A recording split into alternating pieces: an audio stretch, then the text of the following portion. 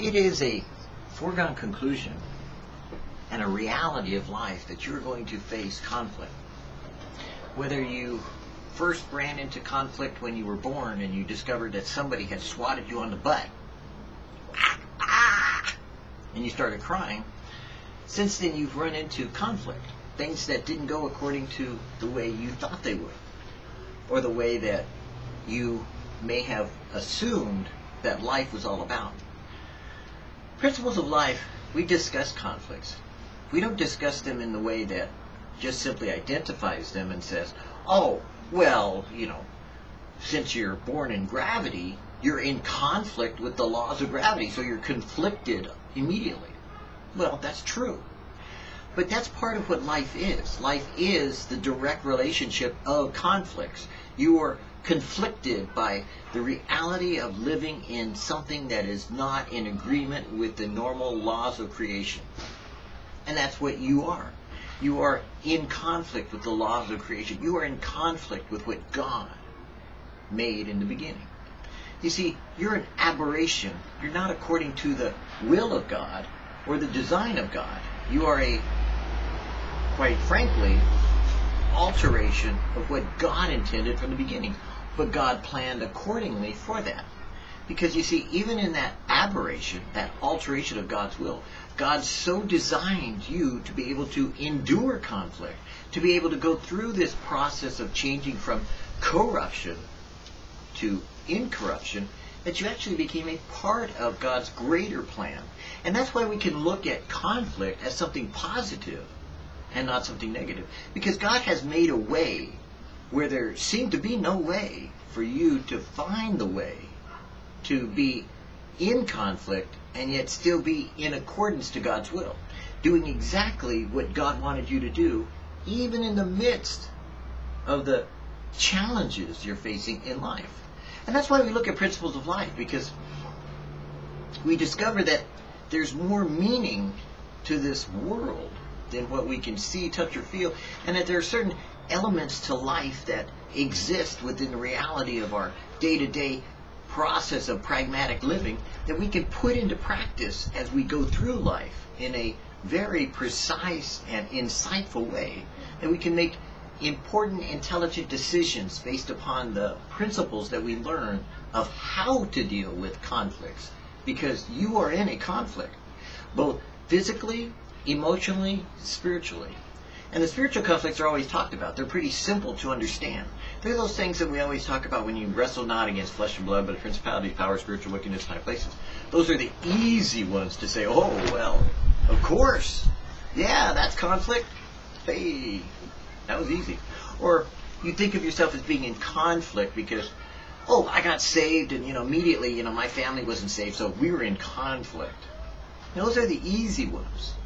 But there's more to life than just the immediate identifiable things that you say, oh, well, it's all external things, rather than I'm in conflict. Because you see, I could be in conflict with myself. And if I'm in conflict with myself, then I'm in conflict with every other relationship that I face in life, whether it be with God, with man, with my wife, with my children, with my job, with my situation, with my emotions, with my spirit, with my physical being, with my soulful being, with just the reality of all that I am. And so we discover that God has principles that we've taken from Scripture, and they've been assembled and put together in a pragmatic way, a practical way that we can look at, that the Institute of Basic Youth Conflicts with Bill Rother did in researching the Principles of Life. And those are things that we use as our foundation in order to look at the Scriptures from an in-depth perspective and then say, yes, there is logic to this. Yes, there's meaning.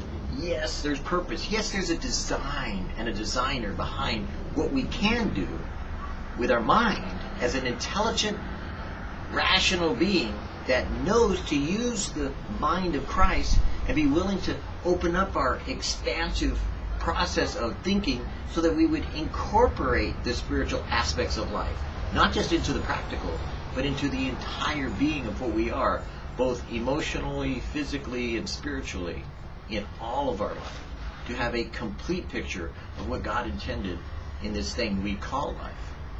And so we've been looking at what the benefits are of going through conflict. What are the benefits of the problems that we face? And how can we get the greatest benefit, the greatest reward for our enduring these things we're going through? Our endurance race, as it were. Our learning process, the things that we've encountered and we've made applicable to our life. How can we get a benefit out of these? And we've looked at, kind of as an introduction, the fact that most of us want quick solutions to it. We want to drive through Christianity. We want everything to happen now. Boom, boom. Give me the ABCs. Give me the quick notes. Give me the shortcut. I don't want to take the long way around. I want to get there immediately. And quite frankly, I said, hey, you want to get rid of your Bible? Fine. No problem. I got one scripture for you. You want to get rid of your discipleship material? No problem. Fine. Put it all aside.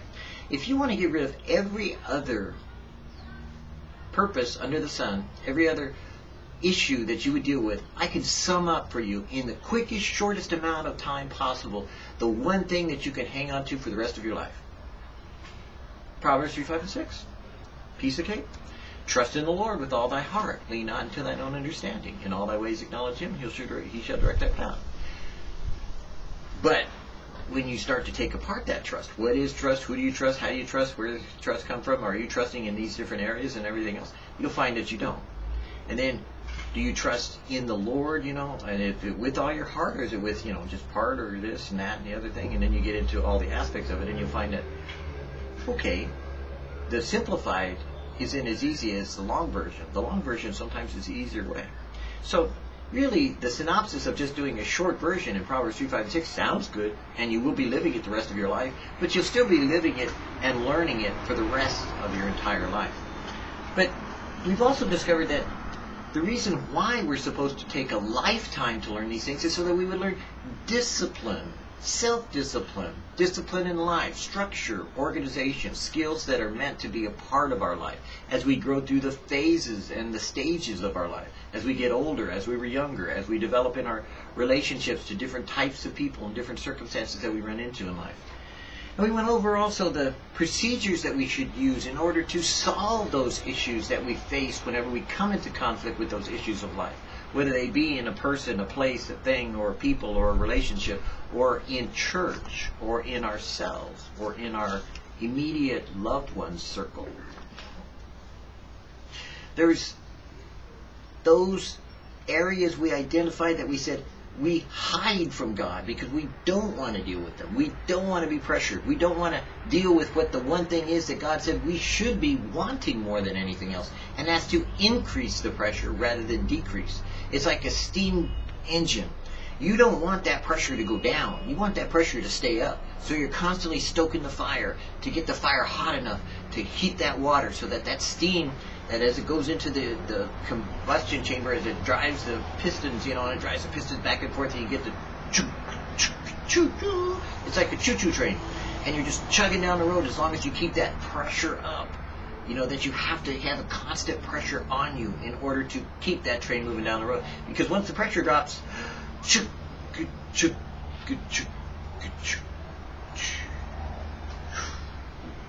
then you're like a locomotive without steam. You're not going anywhere.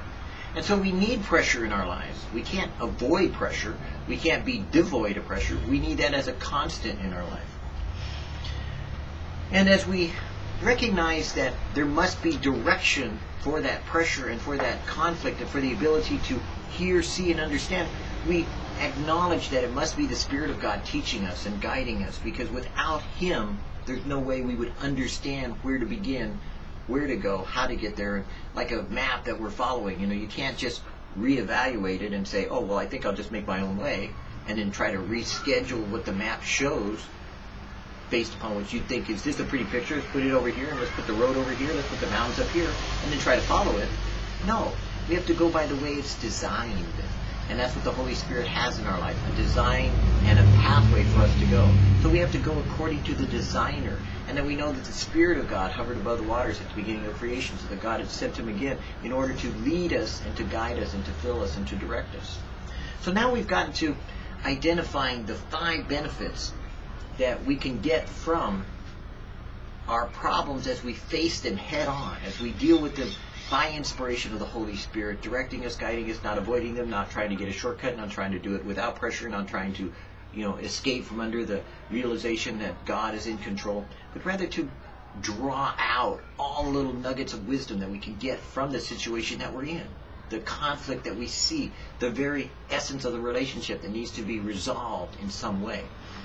And those 5 benefits were: 1, the benefit of getting more grace from God; 2, the benefit of self-examination; 3, the benefit of new insight in Scripture; 4, the benefit of unifying the family; and 5, the benefit of uniting the families of a church.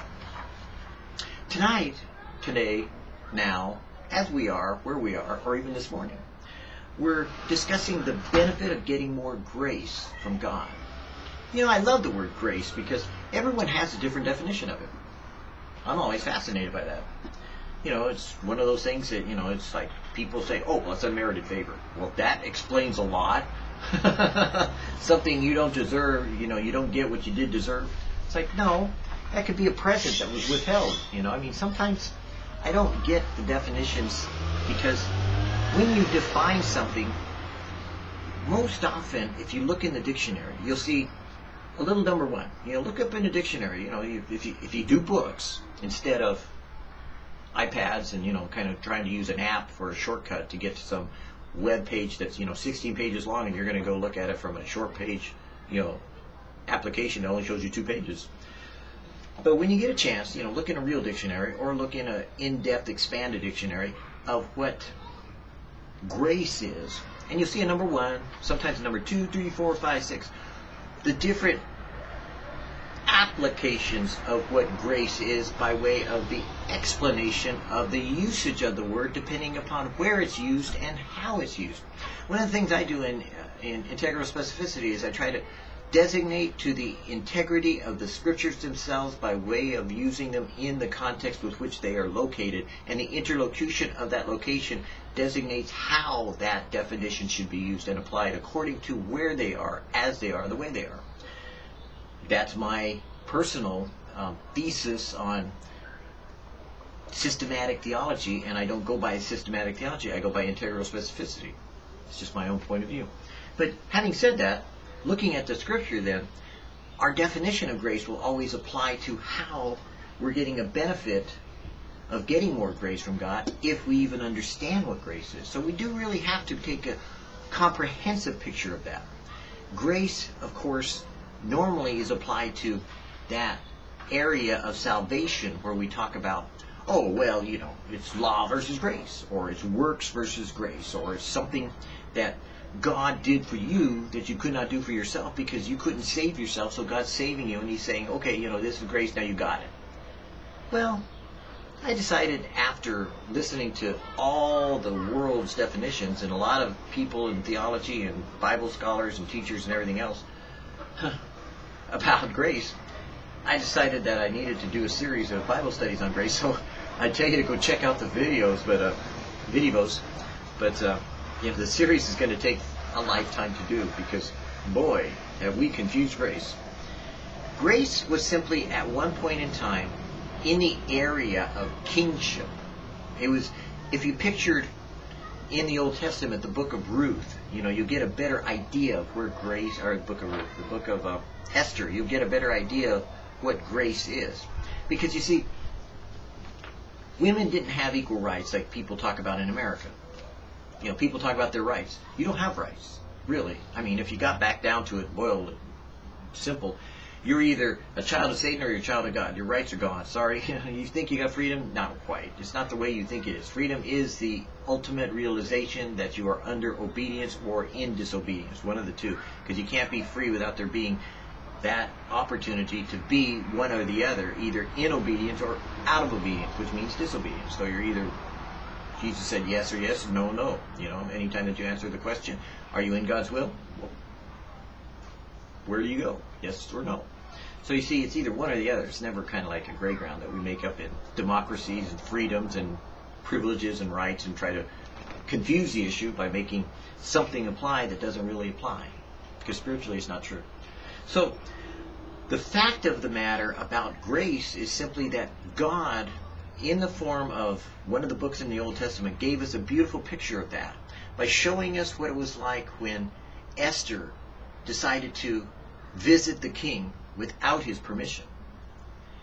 You see, the king, in those days, if you didn't have the king's permission to come before him, then you were killed unless he extended his scepter to you because of his own decision-making process. He could choose to extend grace to you by giving his favor to you. His favor meant that he accepts your entrance into his presence. And that's the way that it was in king's days, even in the King James days, or in the king's presence. It's kind of like, I can't think of an area where we would be given that opportunity to exercise grace in America, because we really don't get much of it. You know, it's kind of like taking an SAT and they say, well, you could take it over again. Sort of. It really doesn't apply. But the point being is that in the king's presence, when Esther decided to come before the king, then the king had to, first of all, acknowledge her and see her and say, oh, I know you. That's Esther.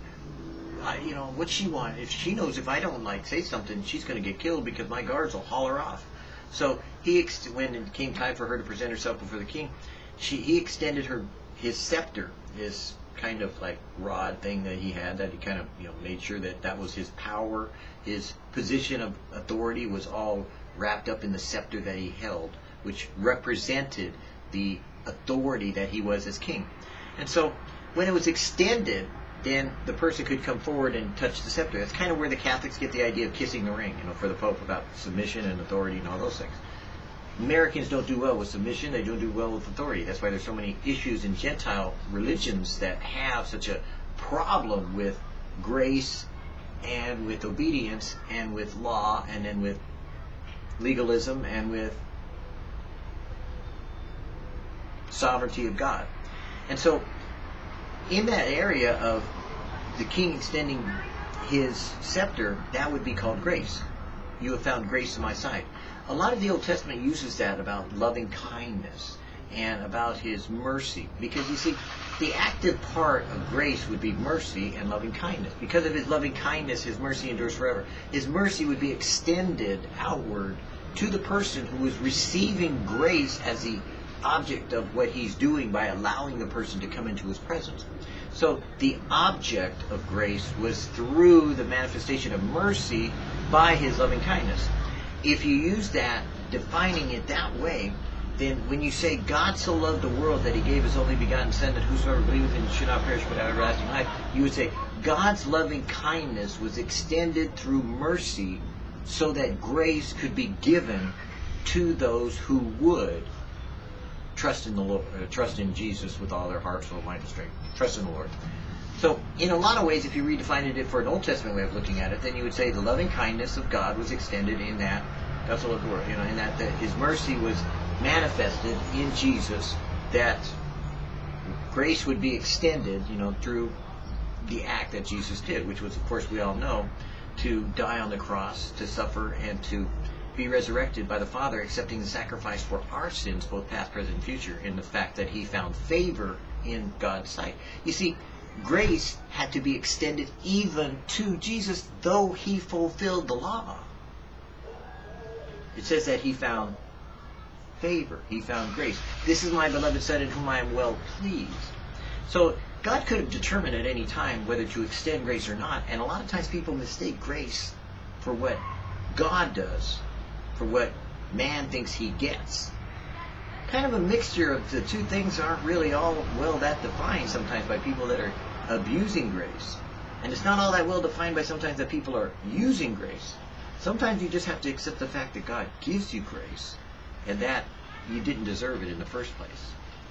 And so, defining grace will show you whether you're abusing, using, confusing, or living grace.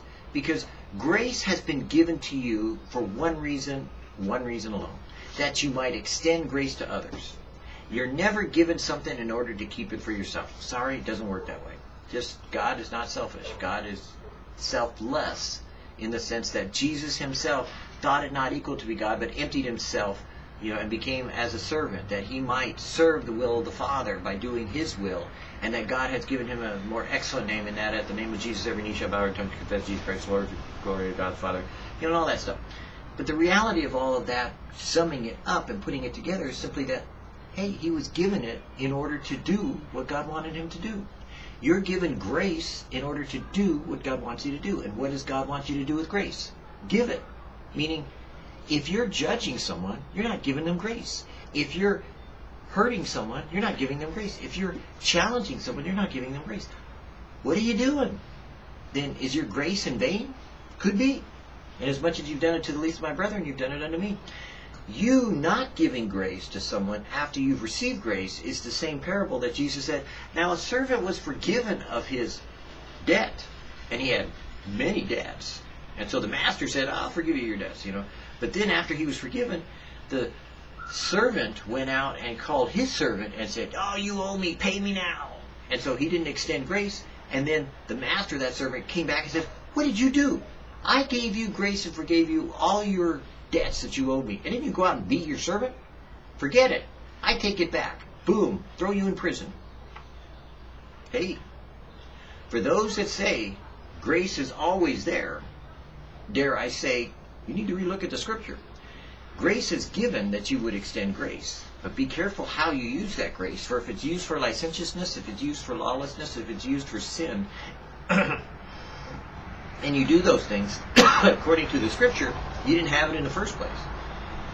Grace is the extension of the action with which God wants to create in you the loving kindness and the mercy that he's given you. And that he can do that by way of his Holy Spirit, reliving through you the same thing he's done to you. Did you get that? He extends through you the same thing he's done to you. And that is mercy, love, and grace. So you want to get all the benefits you can out of grace. But the benefit that we get is the success of our lives is entirely related to how much grace God gives us. Jesus said it this way: who will love the Lord more? He who is forgiven much, or he is forgiven little? And the disciples said, well, that's easy, man. The one that loved, that was forgiven much. He says, well said. And grace is extended to us insofar as we find ourselves falling at our feet, or on our faces at the feet of Jesus, because we realize what sinner we are. Jesus starts off the Sermon on the Mount the same way. Blessed are the poor in spirit, for theirs is the kingdom of God. Because they recognize their poverty of spirit. They recognize how much they need more of what they don't have. And the little bit they do have, they implore to have more. And that's why more grace is extended when you ask for more, and how God wants us to recognize just how much grace we have been given in the very fact that should God have even one moment decided, I'm not dying for him, forget it, there's one guy out there I ain't dying for, I've had it, then of course grace would be of no effect for us, and we would be under the law and thus subject to it, and we would be guilty. And then we'd have to stand before God and make our case and plead our case. That ought to be interesting. But you see, because grace has been given to us, then grace is the desire to do God's will, according to Philippians 2:13. And Paul's prayer was that grace would be multiplied to every Christian. That the desire to do God's will would be so abundantly clear that we would want, out of love for God, out of receiving that grace, out of receiving that mercy, out of receiving that loving kindness that's been poured upon us by the Holy Spirit, we want to run out and do God's will. And that's where Chuck Smith, in his book Grace Changes Things, and why a lot of teachings from Calvary Chapels are all about why grace causes you to want to do God's will. Now, I love the teaching. I doubt the result. My problem is that there are those that abuse grace. I personally believe for those that receive grace, they do change. Out of love for what they've been forgiven, they choose to go forward for what they're living. You understand that? Out of grace for what they've been forgiven, they go out to demonstrate what they've been living. In other words, they're giving grace because they've been given grace. They're living grace because they've been given grace. Get it? Got it. Good. In other words, you get it to live it, you give it, so you prove it by what you're doing with what you were given in the first place. And it's not about head knowledge or some kind of like, intellectual kind of, oh, I got grace, so haha, I'm saved, you're not, tough sucker. No, it's about, hey, look, you're common with every other sinner in the world. You've been brought into an equality of humanity. Everyone, all have sinned and fallen short of glory. The great humanitarian socialistic statement of all time was there by God. You're all sinners. You've all failed. Not one of you. No, there is none righteous. No, not one. Period. The great equator is the Bible. It leaves you all and every one of us guilty before God. But then the great enumerator, enumerator is the word. The great enumerator of God is that He has caused us, because we've been given that judgment, to seek to rectify in some way the resolution of a conflict that we're in, to get the benefit of something that we should be given so that we can solve the problem, which is grace. So when we know how guilty we are, oh baby, we don't want to do that again, so we want to do God's will, more so than we did before we even realized how much we were out of God's will. And that's how loving kindness, or the love of God, draweth men to repentance. It's that love of God that not only causes us to change our ways, but to choose from going our way to His way, from turning from the left to the right, or in this case from the right on my right to your left, or my left. So the point has always been there that God has given grace to us, that we should extend grace to others, to do His will, and that's what the will of God is, to give grace for grace. How do we receive this grace? There's only one way. Crunch! God desires a broken, contrite spirit, being humble. It's interesting that we say we humble ourselves in the sight of the Lord and He shall lift us up. No, we really don't. When we acknowledge the fact that God is crushing us, then we're being humbled. But more often than not, you're going to find that people really don't humble themselves. The genuflection of the redirection of the outward manifestation of someone humbling themselves is simply, to make the posturing,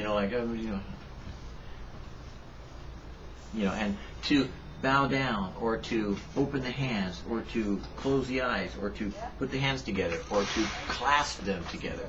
In some way, to reveal that you are submitting yourself to a higher authority, to someone over you that's of greater importance than you are. And Jesus did something the opposite of that in order to demonstrate that. It wasn't so much about how I was seen by what I was doing, but what He did for someone else. He washed their feet. Because the feet were the dirtiest part of the body in those days, and that would be the part that, would get dirty regularly, and that only a servant would wash people's feet, and so He said that was the way to humble yourself. Now, obviously, we have ceremonies today that, don't really show or manifest themselves the same way, but the intention is what's there. And so, true humility, or the humility that God wants of us, causes us to be broken and contrite. And that's usually from the realization of just how sinful we are and how much we're thankful for the grace we've been given. You see, humility comes from realization, not from activation. You can't cause it to happen in your life. It's created in you by the Spirit of God. It's a fruit of His Spirit that will be made known through the breaking thereof, or the changing thereof, of a person's heart, from the stony heart that it started with to a heart of flesh. And the only way to really make flesh tender is to pulverize it. And that means to beat it, to stab it, to bloody it. Yeah. It's a pretty graphic description, but that's the way that it works. You take knives and you just kind of put the meat in between, and you pierce it through and through, and it gets tenderized.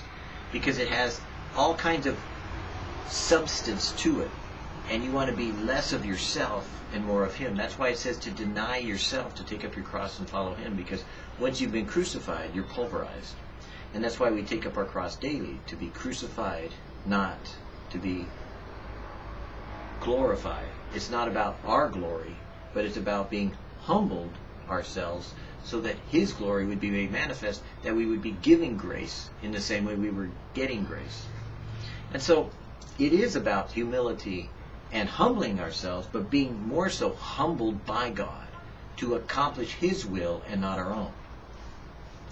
God resists the proud, but gives grace to the humble. James 4:6. Nothing is more humbling than experiencing conflicts we cannot solve. I like cliches.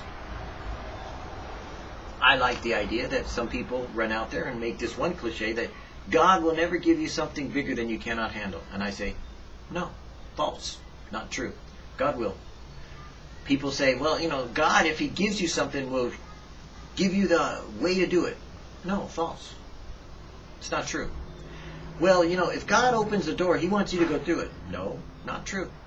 If God closes the door, He's got something better in mind. No, not true. There's a lot of cliches that are used to describe one portion or one point in time that someone experienced something similar to what the cliche is, but not what the Word of God says. And that's where a lot of people mistake cliche for Scripture. I'm sorry, but passé Christianity is cliche. And a lot of people in tabloid Christianity live by what people say rather than what the Bible says or the Scriptures say.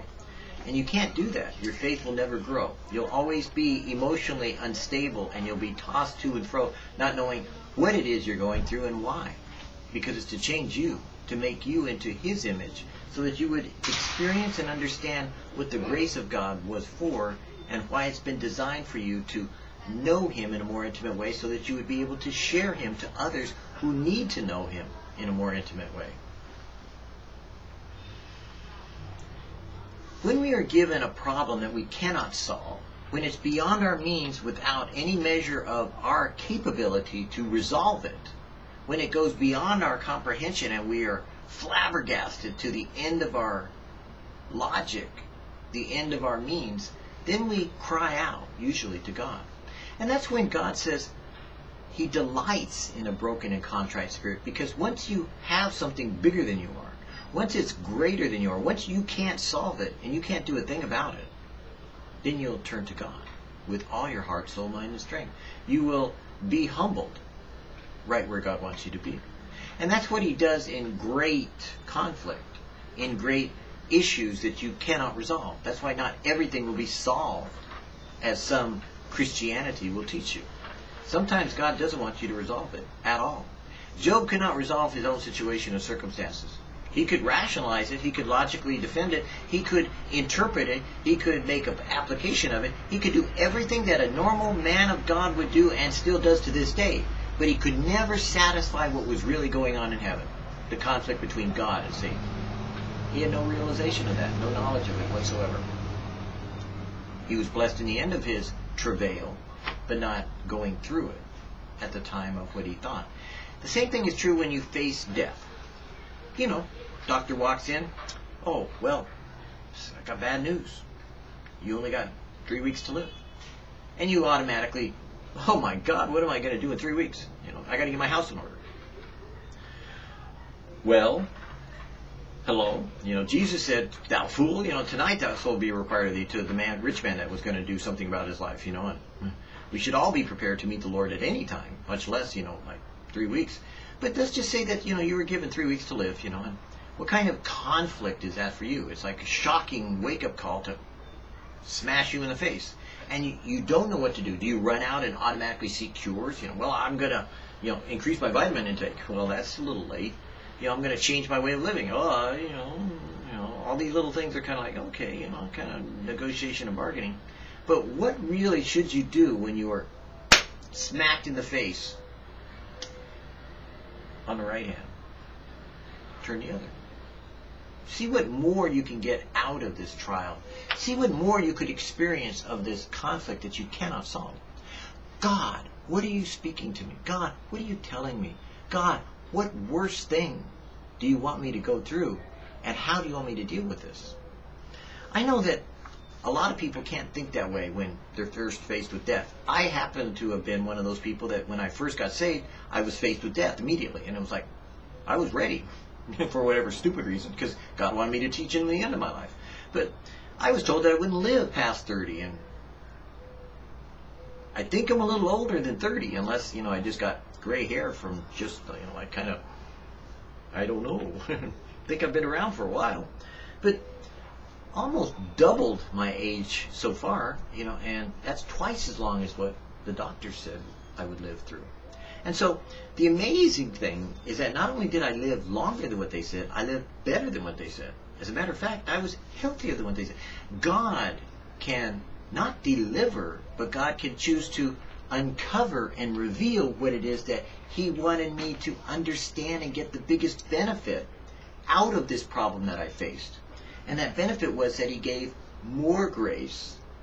You see, there was nothing I could do. They had already reached the end of their circumstances of medicine, that they tried everything they could. It wasn't working. Nothing was working. Matter of fact, they got to the place where this last surgery that I had quite a while ago, they said, we don't know if you'll recover from it. I almost didn't. Stubborn. But they had exhausted their venue of everything that could be done for me, and finally they just gave up. I said, there's nothing more we can do for you. And God did. God could. And I never lost my cookies over it. I said, well, all right, Lord, you want to take me home early? Hey, I'm out of here. I was like, cool. And I was pretty at peace with it. And so because I was at peace with it, then God said, you've learned everything you needed to, because I was very humbled. I was humbled to the point of there was nothing left of me but devastation. And God took me and resurrected out of those ashes, created a life that He could use. Prior to that, pretty messed up. Some would say still am. But you see, it is this very experience that God uses to break us of our pride and to bring us down to the level He wants us to be so He can give us grace. That grace will be the prompting of God's Spirit to accomplish the next 4 benefits that God intends for our problems. In other words, God has to first use the benefit of getting more grace, and the way He does it is by breaking us and making us humble so that He could go and take us through learning how to incorporate the other ways of the benefits that we could be drawing from our experiences in life, of the principle of that problem we face and why we're going through it, because God wants to give us grace, and He wants to give us more grace so that we would understand what grace is for, be able to use grace for what it was meant to do, be able to apply grace where it should be liberally spread about, and to comprehend what the differences are in the grace that other people talk about, as opposed to what God does and gives for each and every one of us to experience as we go through the problems that we face. Because it's never a problem that God says you're always going to solve. It's never a problem that God says you're always going to have rebukable circumstances where you just rebuke it. I rebuke it in the name of Jesus. Or I declare that I'm healthy. Well, that's nice, but what did God tell you to do? I mean, if God doesn't want you to declare it, shut up. Quite frankly. If God wants you to go to the doctor, go to the doctors. If God wants to break you through this circumstance, then be broken. I've seen a lot of contemporaries of mine, pastors now, that have gone through, at the beginning of their life, health teachings that they would say, oh, don't take aspirin, pray. Oh, yeah, okay. I pray and take aspirin, go figure. I practically live on 4 Excedrin a day, that's because, quite frankly, my body, mess that it is, it lives off of those 4 Excedrin, I don't get the benefit of 4, I probably get the benefit of 1, but because of dumping syndrome, it goes right through me, and I don't assimilate or take into my body the majority of that. But because it's needed for, my blood system and for my circulation, all these other things, arthritis, that I'd be going, and I've been off Excedrin at times, but for the most part, it's like, well, there's a benefit. It's like God said, okay, fine, do it. So the point being is, God said, so you do. And that's why he gives grace, because he applies it to you at the time that you need it. The pastors that taught about health and healing and all this stuff about living your life according to some measure of, healthy eating, sleeping, drinking, and whatever you're doing, it's true. In a lot of ways, that will benefit you. It's a consequence of these actions.